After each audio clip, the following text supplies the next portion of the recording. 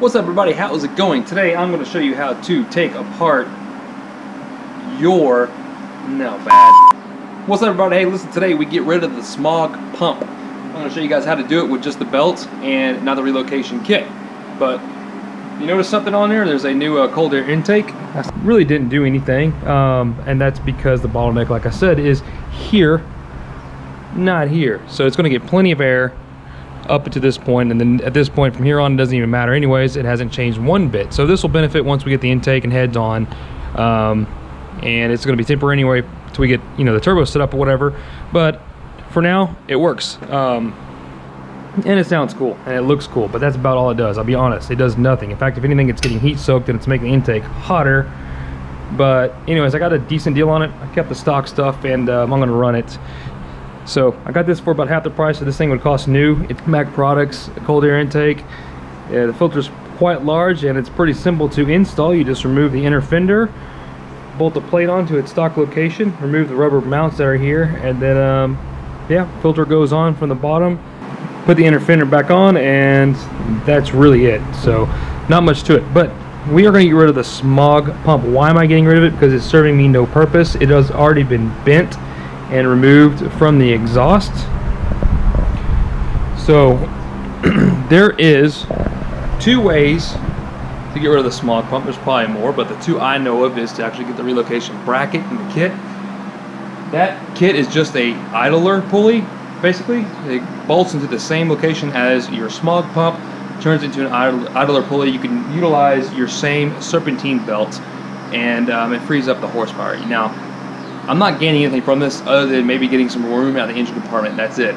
Don't expect horsepower. I'm going to free up some because it's not spinning the pump. But the car has catalytic converters as well, and you know, it does feed air to it. However, the previous owner had already crimped and cut, and the pipe that goes to the catalytic converters is already removed anyways. So I'm just going to remove it to free up, if anything, weight off the front of the nose, and to free up the engine just a little bit so it can spin a little bit quicker without having to move some of the accessories.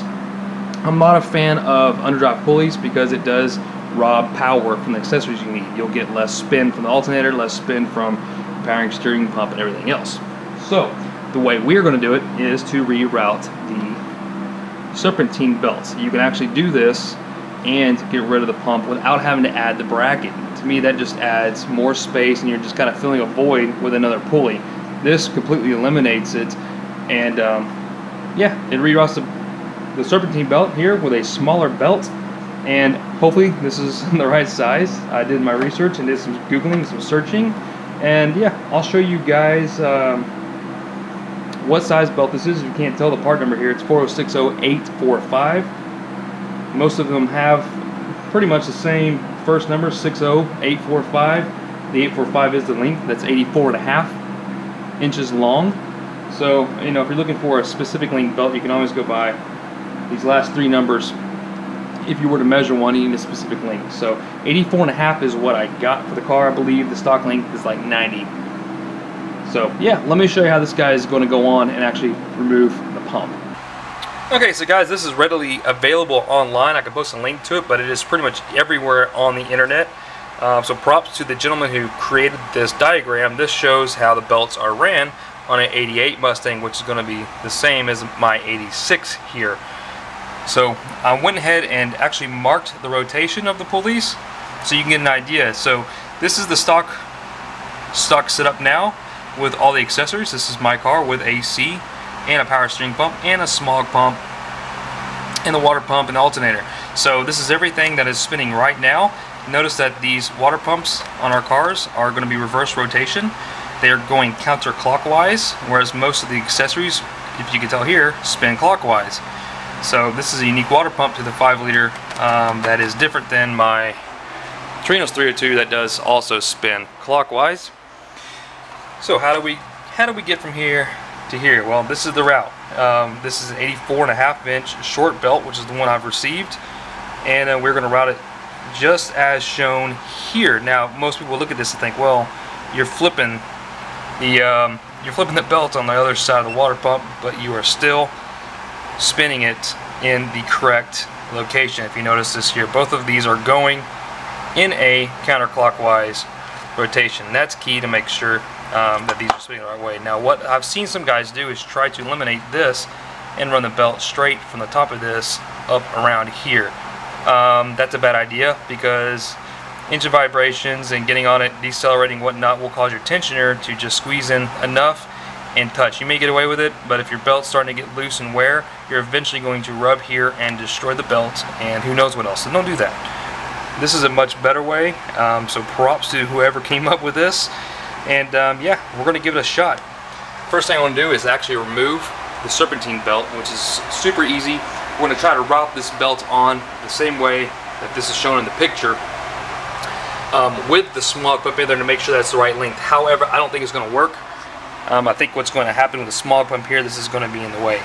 But we're going to give this a shot with a smog pump on. Just make sure the belt works and everything's good. And if it does, take the belt back off, remove the intake, and start unbolting the smog equipment. One more thing I want to notice that it's important, you have to block the head. So when you move the smog equipment, we're going to remove the solenoids, we're going to remove the pipes, the hoses, and the crossover tube from the back of the heads. So the smog pump does pump air into the back of the heads, or from the back of the heads, no, pump into the back of the heads, and also pumps it down into the exhaust to pump into the catalytic converters to help the emissions. So getting rid of this will not affect my computer. Getting rid of the EGR will. This is not going to cause any more problems than it already has. It's already throwing a code detecting that, and it's not seeing the amount of air that it detects, or that it should see from the smog pump whenever it's running. So it's going to go away. The code's going to stay. The pump's going to go away. Nothing's really going to change, except I'm going to free up a lot of room in my engine compartment, and that's kind of the key. That's the goal. I'm going to get rid of some old stuff and get space to work on it, and change the plugs easier and whatnot. Get yourself an 18 mil. Lift up on the tensioner. Slip the pulley off. And the fun part is getting around the fan. Or not. Look at that. You don't even have to do that. Okay. Belt's off. Stock belt. By the way, this is a Continental belt, and this is made by Goodyear. And it is the ribbed and cut. So these are supposed to be pretty good belts. Continental now, I guess, is made by Goodyear. I got this on Amazon, guys. It was like 24 bucks. So save some money. Get yourself Amazon. Ordered it on Prime. Got it in a day, and didn't have to wait on it, which is cool.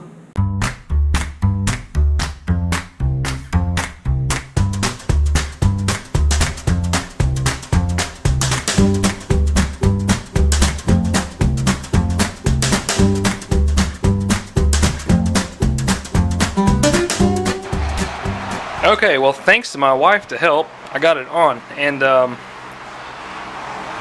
show you guys here. So it did fit. It just took some. It's a stiff belt. I mean, it's brand new, and you can see the tensioner still got some room to play. But I basically had her hold the tensioner while I stretched the crap out of it over the alternator pulley and got it on. Luckily, I don't think I damaged the belt at all doing that, but it is routed as such. You can see here. It goes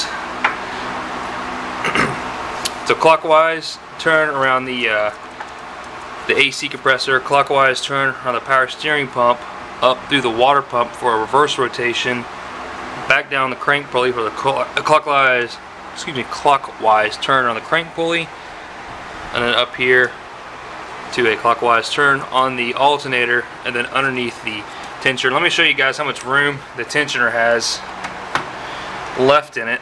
It's got a little bit of play, but the belt will stretch over time, so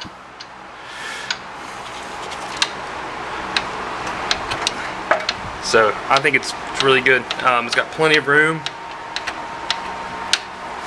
up and down, and got me worried there. I almost went online and looked for a longer belt and found out I was going to look for, this is an 84.5 inch belt, and I was going to look for a 85 inch belt, and it turns out they're hard to come by, especially in this brand. Some local ones had some, you know, the cheaper brands, but I wanted the Continental with a grooved belt in it, a little bit stiffer. So this is good.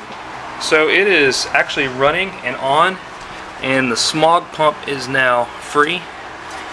So let's get to removing that damn thing. But first thing we're gonna do is just get this intake off. Actually, yeah, let's just move from there.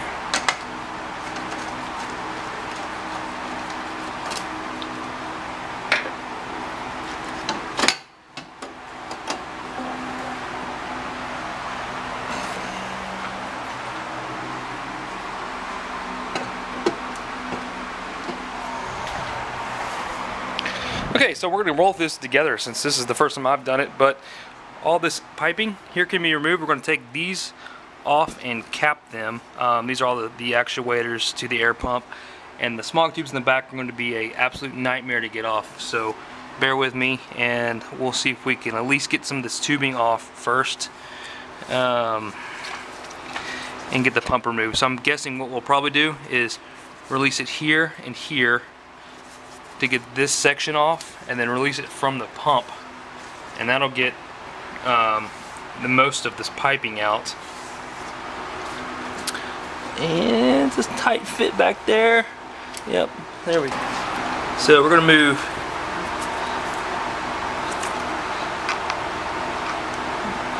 the pump the pump hose right there. That's one that's attached directly to the pump, and we'll remove these back to, and the vacuum lines go to an actuator here that's wrapped around and snaked right there, which I didn't like to begin with anyways. And then it goes, there's one you know, here as well. So we'll be able to remove those, kind of trace them back and cap them off. And if I'm not mistaken, we could even remove the solenoid that these are going down into. Okay guys, get yourself an 8 mil. Help you out with this.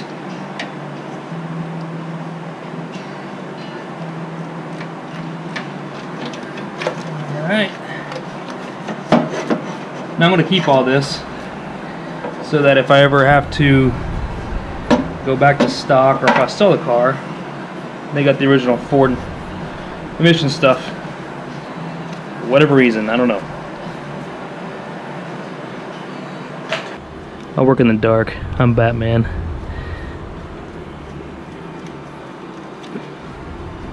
Okay, I'm going to make sure to remove this vacuum line, which is crafty spinning around here they got going. This is nice little touch.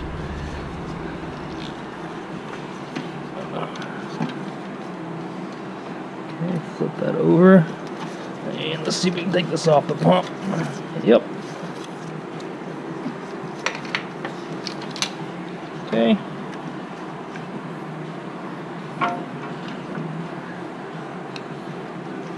So these are diverter valves. It'll split the air between the O2 sensors and the engine block.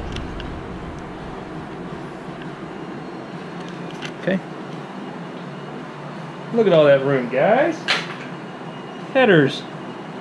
Okay, guys, get yourself a 9/16 socket.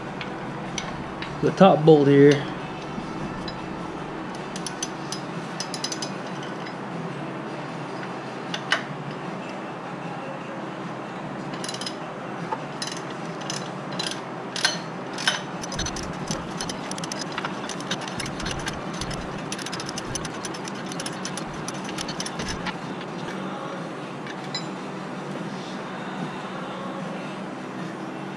Here's the top bolt. Now let's head out to the bottom. I got the car lifted up a little bit here, and we should be able to see the bottom pretty well here. So it should be 9/16 as well.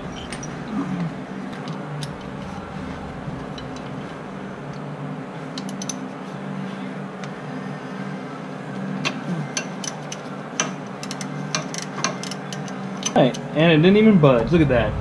That's a well-made piece right there, guys. As far as I know, it's only 2 bolts.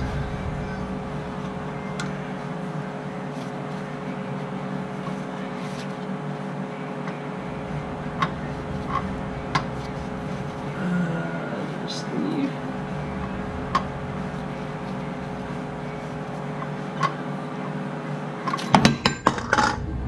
There it goes. Damn good thing I didn't crush the GoPro. Alright, so it's out. Let's go ahead and get this off since we don't need this anymore. Looks like it was nice and loose anyways. That's cool. Alright. Look at this. That's lovely. Okay guys, if you're anything like me, you've got a box full of spare nuts and bolts off other engine parts. This is gonna fit just right.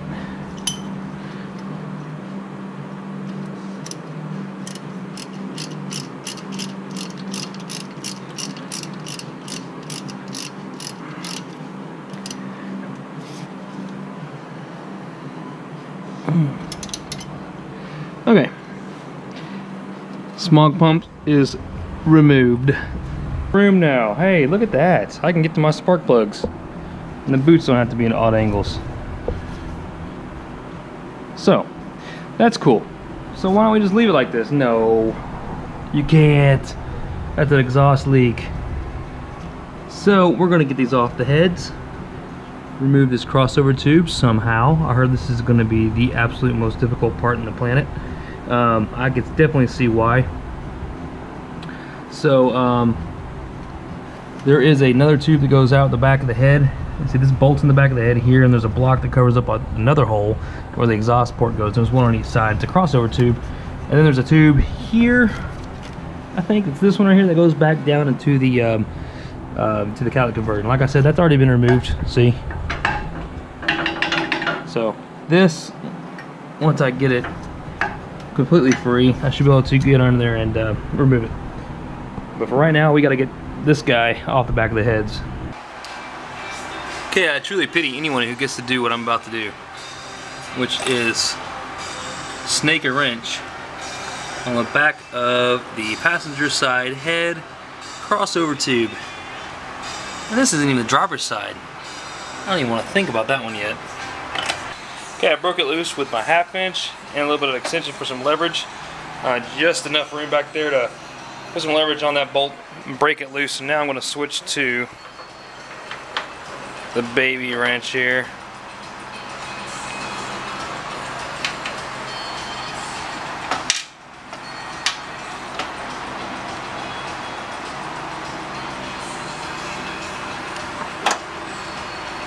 Alright.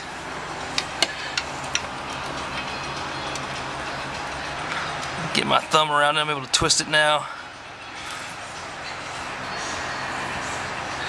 Oh, fucker.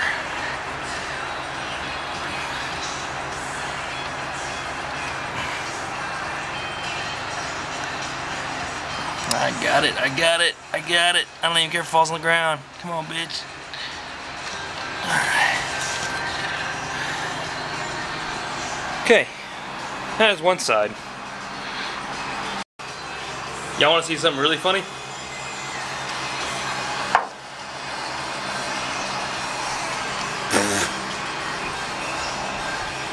It's back there though, I promise you that.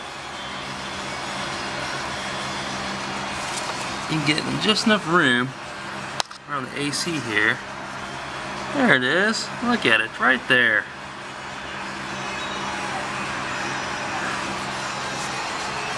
Again, another job where I need to put the camera down. Okay guys, I got my arm wedge back here. I broke it loose. And I'm about to pull it off. I feel the whole tube is loose now. It's leaning on my arm here. It is down there, guys. How you're gonna get a bolt in here is gonna be a good question. Alright. Get the bolt out, hopefully. Okay.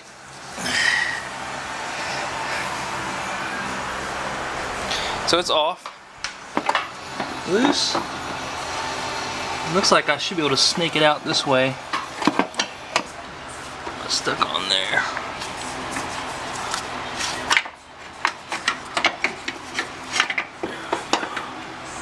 Okay. That's not the end of it. The tube is out, so that is cool. But now you have to worry about blocking the heads, and you can put a bolt back here, but I guarantee you these are going to be filled with carbon. I'm trying to feel my finger here, and it's hard to see. Let me show you how these guys work. If you look at the back side, alright, hold on a second, light down. Okay, if we look at the back side, This is typical, guys. Most of these are going to be covered in carbon, but your bolt goes, you know, right here to the block on each side, and the carbon tubes right here. And these are absolutely caked in carbon, as I would suspect for a car this old. It's like this little hole there. So what you can do is cut these, flip them, so that this side is actually in the covering the hole up. So flip them over. This side would go on now on the passenger side. This would go on the driver's side. So I think that's what I'll probably end up doing, because I got a feeling that there's no way in hell there's gonna be any way to get passage in the back of the heads blocked. Because if this is that much carbon on the back of the heads, you and I both know there's no way you're going to thread a bolt in there when you can't see back there, you can't clean, you can't get a tap in there. So one of these days the engine will be out and we'll be able to tap it. Even better, we'll pull the heads off, so screw it. But I'm going to cut these off. So purists, I'm sorry.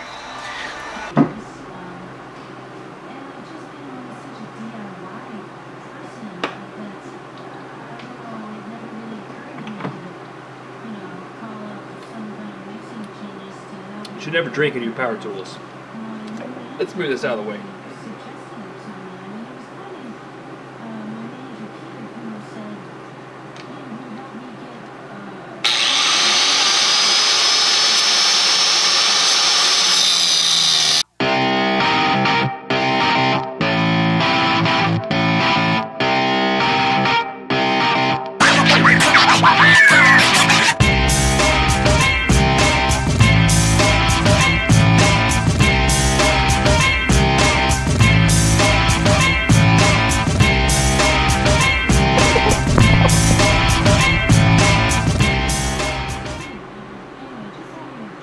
Okay, so, by counting the rings on a tree, you can tell the mileage of a car. I'm just kidding, I don't know. Seems like it's still sort of functioning. So, I'm going to clean the back of these off a little bit, and we'll use these to block the holes. We're going to tighten it up, but it is finger tight right there. You can see it. So you can kind of feel back there with your fingers. You kind of stick your hand back there, and you can feel where the smog hole is. It's all carboned up with the chunks of carbon. And you can just pivot over, make sure you're covering it, tighten it down, and then we're going to get in there and get it nice and tight. Do the other side.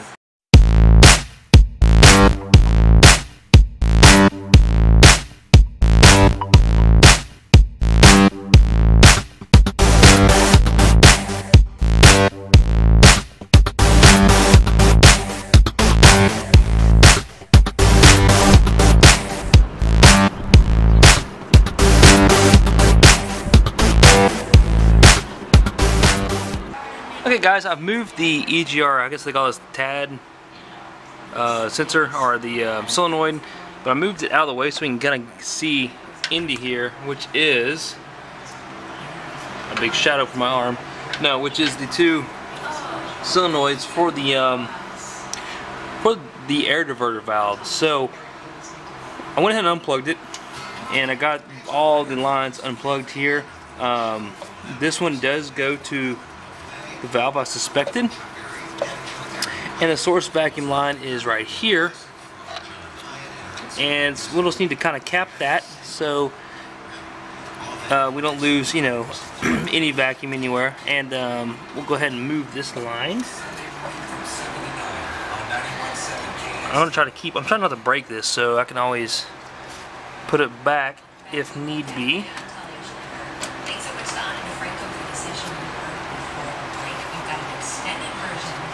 Alright, come on, it's stuck.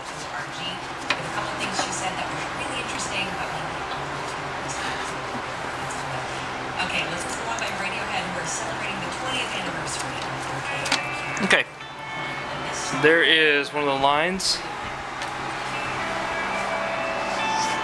and the other line would be here.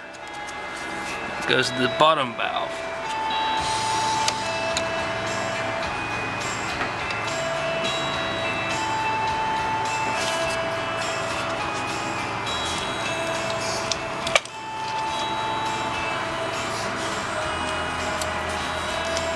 Okay. So it looks like, and anybody here can correct me if I'm wrong, but god dang, this engine harness is in the way. It looks like this line here, the one that tees and goes off into this bottom line, we're simply going to remove this piece here, take this bottom part, which I believe goes to a vacuum canister, and connect it directly into this guy. So we'll be bypassing or taking away these two that went to the two solenoids. Alright, so let's do that. Okay, so that's been done. This has been removed. So the T here is gone that fed the two solenoids. Now we will take the vacuum canister. Like, I don't think it's even going to be needed anymore, but just to not create a vacuum leak, we'll connect this guy to the end of that and complete the circuit. So I've got just a piece here. Alright, so that has been teed. And of course I'm creating a nice shadow so you can't see it. Right there. It's been teed off, and we're going to stuff it below here. I'm going to reconnect the solenoids.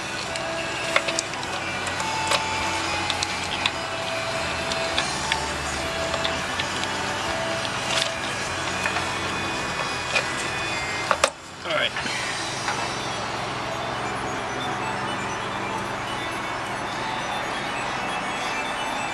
Okay, so that leaves no open vacuum lines, and I'll go ahead and hook this back up. I'm going to run the engine, put the intake on, and make sure there's no vacuum leaks. Okay guys, that concludes the Smog pump removal. And whoever said that this is 10 pounds worth of crap is kind of full of shit. I don't think there's 10 pounds here. I mean, pretty much. It's aluminum. It's super light. It doesn't do anything with pump air. This is all light. I do have to remove the tube from the exhaust still. Apparently it's still somewhat attached, I guess. I thought it was completely cut and bent, but anyways, I'll do that probably tomorrow. But this is not going to give me horsepower. I mean, seriously, this takes nothing. It takes nothing to, my garage is closed on me, it's 11 o'clock. So this didn't give me shit for horsepower, but it did clean up the engine compartment and got rid of some vacuum solenoids, so that's cool. And hell, let's make sure it runs. And then I'm gonna go take a shower.